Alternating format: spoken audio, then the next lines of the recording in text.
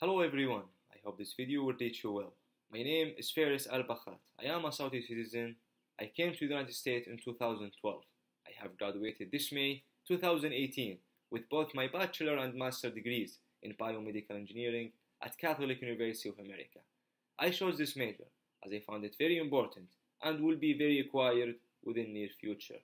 Also, this major is not being taught in our country at the present, and therefore I wanted to carry on in this path, and hopefully one day I will be a leader in this professionalism.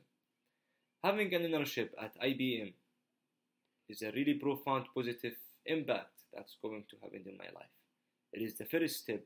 It is going to give me the chance to expand and develop my expertise in biomedical engineering.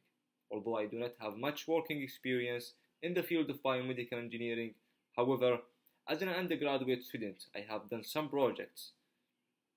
Those projects include the capstone projects, where my team and I designed an enhanced augmented reality system for laparoscopic ultrasound surgeries at Children's National Hospital.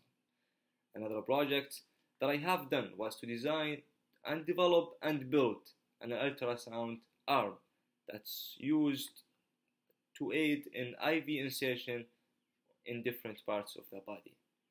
I found being exposed to software and cyber technology is essential for biomedical engineers.